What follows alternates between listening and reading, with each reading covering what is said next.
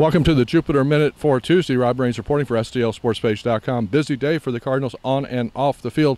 First of all, on the field, they defeat the Washington Nationals 6-1 down in West Palm Beach. Adam Wainwright, 2 scoreless innings, retired all 6 the batters that he faced. Very good start for him in his first appearance of the spring.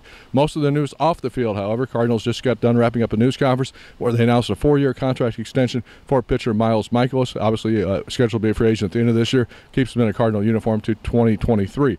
The news not so good for Carlos Martinez. He has had to have an injection in his shoulder last night. Now he's going to miss another week. That's 2 more weeks beyond the week he's already missed before he can resume a throwing program. Pretty much all but rules him out of it for a chance to be in the starting rotation when this season begins.